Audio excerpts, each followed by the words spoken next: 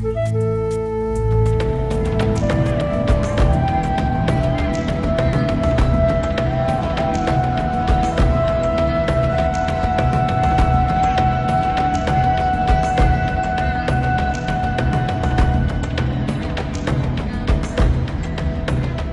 and welcome once again to In Search of Christianity, brought to you by Bible Talk. I want to greet you in the name of our Lord and Savior Jesus Christ on behalf of Mark, Alice, and myself, and we're just blessed that you can join us for this time. Most definitely. Most definitely. We've been doing this program now for just over 4 months, and I think it's been pretty evident what we've shown, how there is so much in Christianity today that doesn't resemble a biblical faith that has come and has roots going back to Babylon. I mean, literally to ancient Babylon. And I was going to say, and it's moved on. I was going to say it evolved, but actually it didn't evolve, it devolved. It changed adversely. Yeah, but it devolved in the sense that, think about it, the statue that Nebuchadnezzar saw in his dream, that represented the 4 kingdoms that flow through time, from Babylon to Persia to Greece and down to Rome. That's the point. It's going down. Yes, right. And at the end, it's iron and clay, and it's crumbling. Okay. It can't stand. The calling of God in our lives is an upward calling. Amen. Since Adam sinned and fell away, the world, which has been polluted by sin, as it says in Isaiah, is on a downward spiral, headed towards an end, while we are headed upwards to that calling, to that great calling of God in our lives. Tonight, or today, in this program, what I'd like to look at is how the church itself, or the people of God, remember I said this in the beginning, and test this by asking the Father about it. Jesus Christ was not sent into the world, did not come into the world to start a new religion. Yeah. He came in to restore an old relationship. Amen. With the God of Abraham, Isaac, and Jacob. That's why he sent his son, the promised Messiah of Israel. We're going to look at how the effect, the people of God, you know, they were a family, and it's supposed to be a family affair, right? Yes. We are the family of God. There's a great hymn, we are the family of God. But they became a people. Out of the horror of the bondage in Egypt that it was in the time of Moses, God brought them out as a people, right? So we're going to look at that in this program and see how they started out, okay? We ended the last program last week by talking about the fact that Alice mentioned that the scriptures say that when Jesus returns, the question is, will he find faith?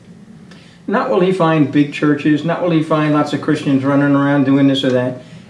What he will look for, and remember, he searches the heart, he will look for faith. And faith resides in the heart. Yes. With the heart man believes, it says in Romans, okay? The last picture of a church in the scriptures is the church of Laodicea in Revelation chapter 3. And that is a congregation of people who would call themselves believers. But the fact is, they're boasting in their riches and their wealth, something we talked a lot about in the last couple of programs, right? While they were absolutely blind to what they lacked. Right. And what they lacked was Jesus Christ, who stood outside while they were inside. And that congregation literally made Jesus sick to his stomach. Yes. Okay? He said, I would vomit you out of my mouth. So, listen to this verse. I want to start here in this program. In Luke 18, verses 7 and 8. Now, will not God bring about justice for his elect, who cry to him day and night? And will he delay long over them? I tell you that he will bring about justice for them quickly. However, when the Son of Man comes, will he find faith on earth? That's where that scripture is, right? Right. Will he find faith? Remember that Paul speaks of us, the true believers, and says, we walk by faith, for we walk by faith and not by sight. The we there is the sons and daughters, the children of God, led by the Spirit of God, those who have been made right with the Father, righteous, by the atoning work of Jesus Christ on the cross. And then in Hebrews it says, but my righteous one shall live by faith. And if he shrinks back, my soul has no pleasure in him. Without faith it is impossible to please God. Anything not done in faith is sin. Okay? So I want to go back to one of the most amazing events in the history of the people of God, and that is the Red Sea. Okay? Okay. I mean, you talk about the demonstration. This is that part of the Passover that the people of God were called to celebrate through all eternity, through all generations, right? When God delivered them by his mighty hand out of the power of Egypt, out of the bondage of Egypt, out of death, through the parted Red Sea and into the promised land, right? I'm going to read that account, right? In Exodus 14, starting in verse 10. Now remember, God has led the people. Moses went into the land and, you know, brought the plagues on Egypt until Pharaoh was compelled to let the people go. And God leads them down to the Red Sea. Pillar of fire by night, a cloud by day, right? Yes.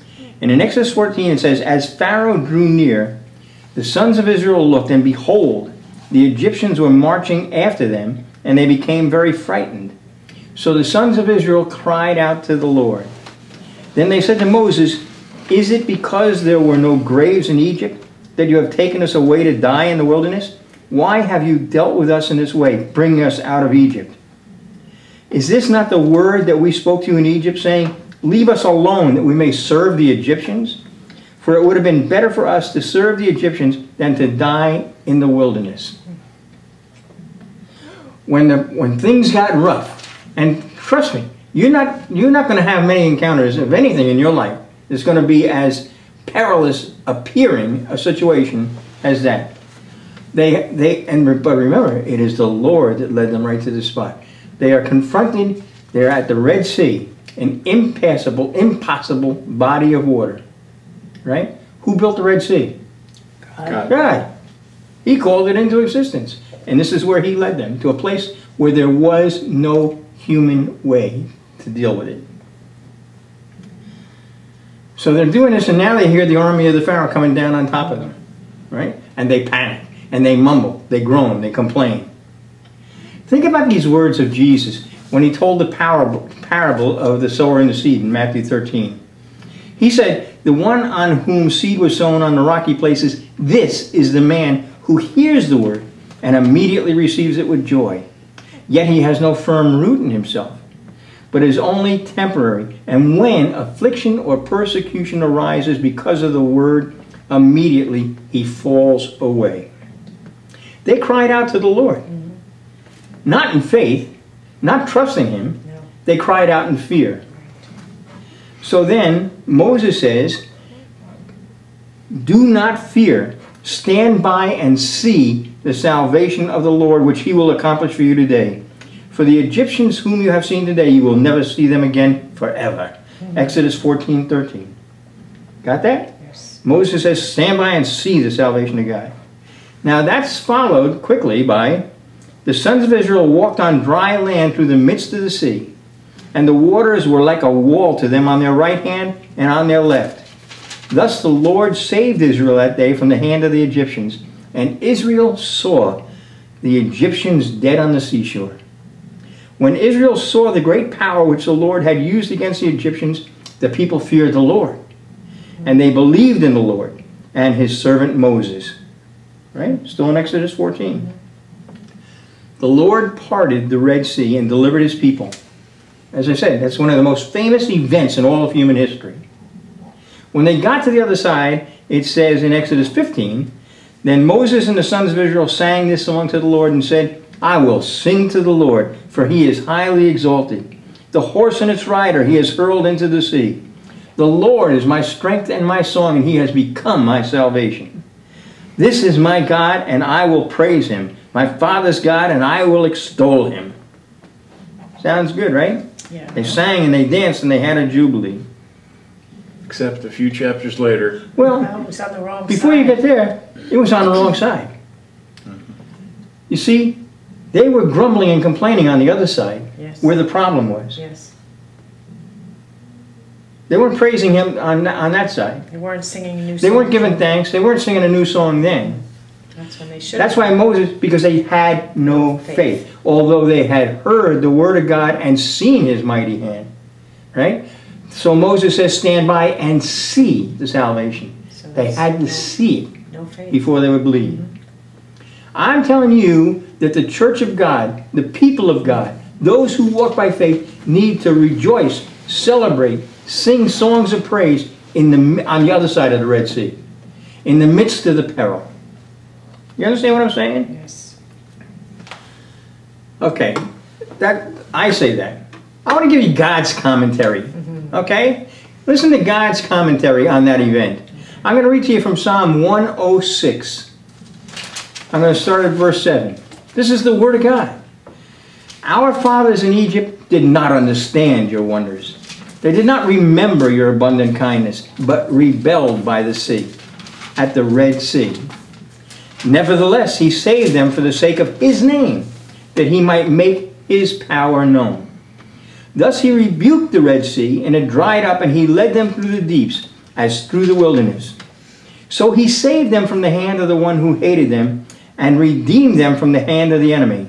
The water covered their adversaries. Not one of them was left. Then they believed his words. They sang his praise.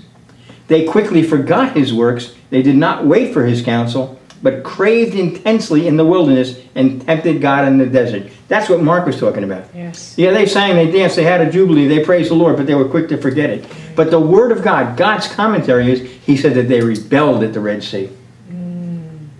That's what the mumbling and grumbling and complaining is. It's rebellion against God.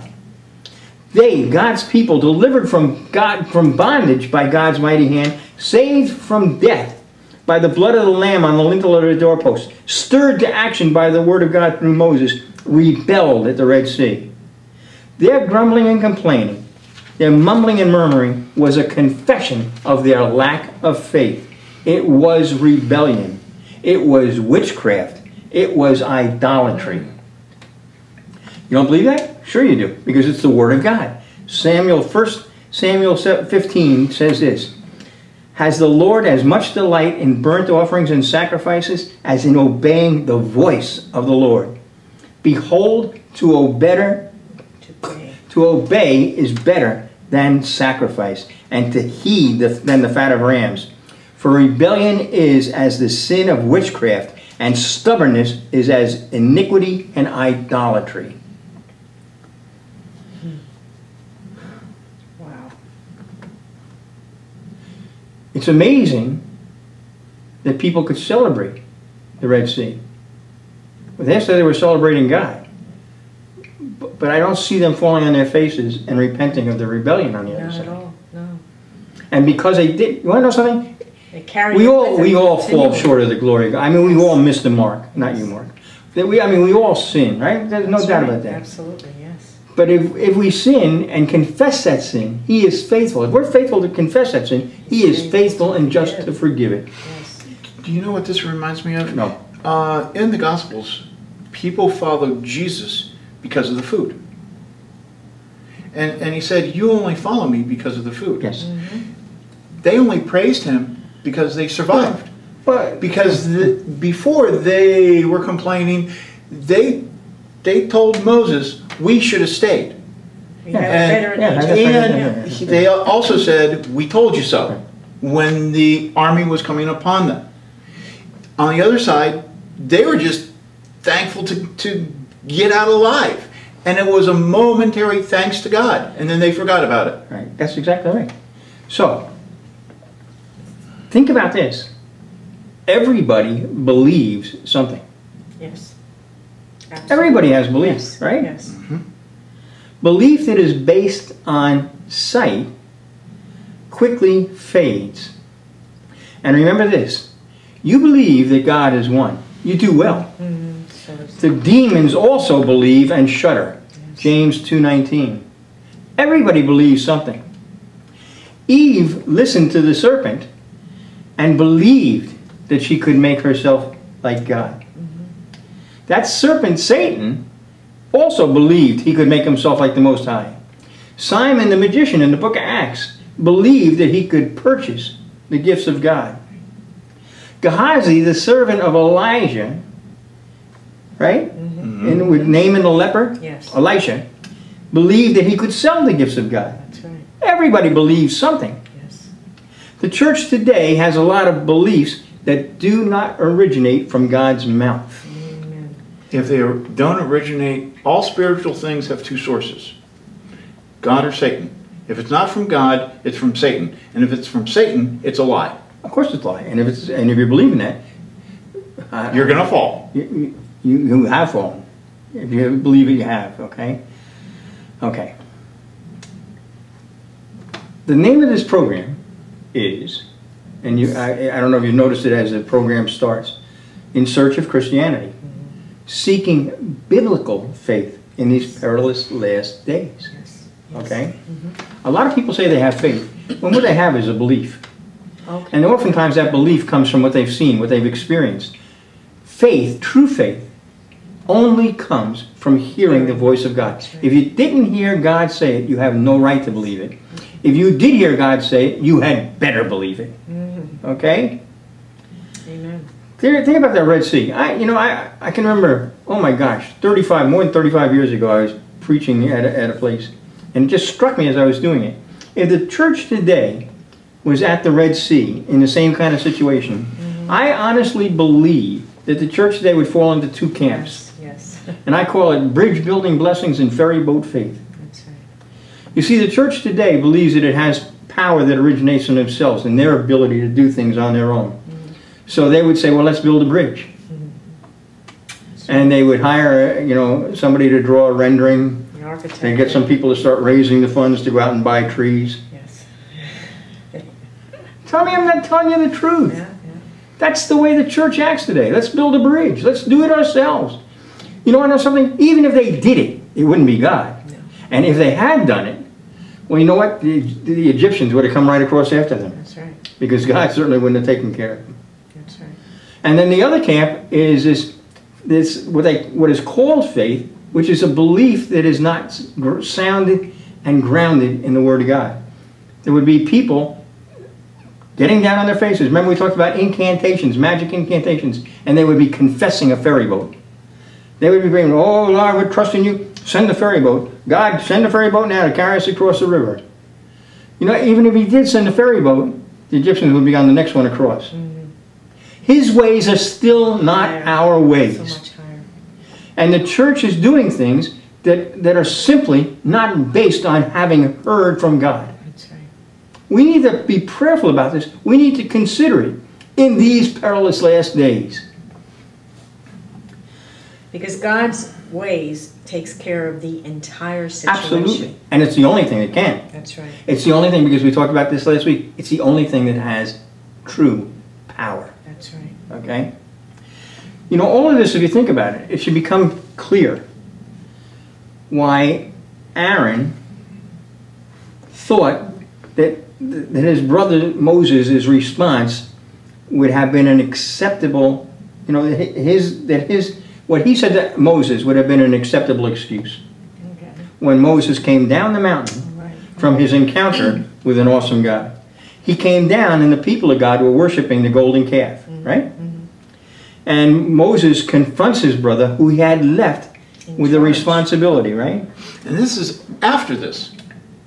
Yeah. Chronologically, Yeah. after they've seen this, Yeah. they do that. Yeah, but don't let me lose my point here now, okay? Okay. So Aaron says to Moses, do not let the anger of my Lord burn. You know the people yourself that they are prone to evil. Exodus 32:22. You see, he thought that would be a reasonable excuse. Excuses are the fiery arrow shot from the pits of hell to kill repentance. The Lord God, who knows every hair on your head, knows the human condition. Yes, he does. Which is why he gave us instruction on what to do. The fear of the Lord is to hate evil. All right? Think about this. Watch and pray. After the Last Supper, Jesus has a supper. He goes out singing hymns, and he goes to the Garden of Gethsemane to pray. Right? Yes. Taking a couple of the apostles with him. And it says in Matthew 26, I'm going to read from verse 37. And he took with him Peter and the two sons of Zebedee and began to be grieved and distressed. Then he said to them, my soul is deeply grieved to the point of death. Remain here and keep watch with me. And he went a little beyond them and fell on his face and prayed, saying, my Father, if it is possible, let this cup pass from me. Yet not as I will, but as you will. And he came to the disciples and found them sleeping and said to Peter, so you men could not keep watch with me for 1 hour. Keep watching and praying that you may not enter into temptation. The spirit is willing, but the flesh is weak. Not my will, but thy will be done. This is the answer to dealing with our situations, is to have that trust, that faith in God that you can say that not my will, but whatever you want, Father, whatever you want. Because we know that all things work together for good for those who love the Lord and are called according to his purpose. Because we trust in him. We trust in his love for us. We have faith, okay? You know, interestingly, I was asked to visit and preach at a church here this past recently. And the sermon I preached was based on a song, Just a Closer Walk with Thee. And just listen to the words of this song a minute. Just a closer walk with thee. Granted, Jesus, is my plea. Daily walking close to thee. Let it be, dear Lord, let it be. I am weak, but thou art strong. Jesus, keep me from all wrong. I'll be satisfied as long as I walk. Let me walk close to thee. Think about the words of that old hymn. The desire, the plea of our hearts is a closer walk with the Lord. Not about stuff. Remember I said the faith is not about what you can get, okay? The faith that we have is to seek God's approval, to seek that closer relationship with him, that closer walk. Lord, let it be. Dear Lord, that's what I want. It's a confession. I am weak, but thou art strong. You know, get away from your pride. Yes. Recognize the fact that it's a constant conflict between our flesh and our spirit, and we can't do it on our own. Not by power nor by might, but by my spirit, saith the Lord, right? And the prayer is, Jesus, keep me from all wrong. I'll be satisfied just as long as I walk. Let me walk close to thee. The way back for the church, the way back to reform, Hallelujah. is not the rituals and the trappings of religion, but a heart after God. Amen. That's what we need. That's what the church has to have. A closer walk. Well, and it comes from that relationship. It's not about getting dressed up nice and going to a building on Sunday. No. It's not about, I'm telling you the truth. And I don't say this is not condemnation, it's an observation. Yes. It's what I see as we travel and spend time in churches.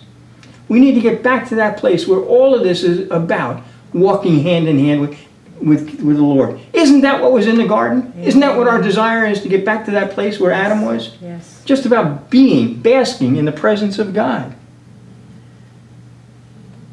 This is the Word of God. Okay? Psalm 51. David, a man after God's own heart. David, the apple of God's eye. He said, for you do not delight in sacrifice. Otherwise, I would give it. You're not pleased with burnt offering. The sacrifices of God are a broken spirit, a broken and contrite heart. Oh God, you will not despise. You know, we talk about that verse.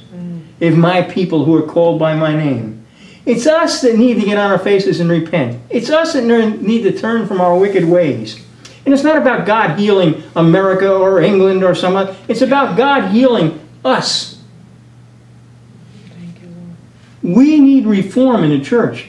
And that will start with repentance. We need to put aside the traditions of men and get back to the commandments of God. We need to get to that place We do. where it's not about what we believe. I believe if I go through that switch, the light's going to come on. I don't believe that because God told me. It's because I've done it 1,000 times. But I believe the things of God because I heard Him say them to me. Faith has to arise in your heart. Faith has to come because you hear the voice of God. And you'll hear the voice of God if you take time to listen. Have a little talk with Jesus. You got to spend time in conversation. Samuel, the prophet, as a child, had to learn to hear and discern the voice of God. Yes. We need to know the voice of God. I can't tell you. I mean, I have heard the voice of God so many times. I can't tell you. It's not always, hardly ever, a big booming voice out of the sky. It's that still, small voice. But I promise you, if you're listening, you will know that it is God speaking to you. I don't know what else to say other than that. The purpose of this program is to encourage us all to get back to that place where we are living the Sermon on the Mount. That the actions of our life are based on the beliefs of our heart that come from hearing the voice of the Lord, from following the teaching and the example of the life of Jesus Christ. Go read the Sermon on the Mount. Go read the Sermon on the Mount. Matthew 5, 6, and 7. And Father, I pray, Lord God, that as we do, we would hear your voice. Yes, Jesus. We would hear you speaking to us. And you would stir up that faith in us, Lord, that we could live this power-filled life that is a testimony of your glory, of your grace, and of your love. Use us, Lord God, for your purpose, for the holiness, the glory of your name. That's my prayer, Father, in the name of your Son, Jesus Christ. Well, Praise God. till next time, be with us again. Tell somebody else, invite somebody else to come. Admission is free. Love you. Bye-bye. On a hill far away stood an old rugged cross, the emblem of suffering and shame. But I love that old cross where the dearest and best for a world of lost sinners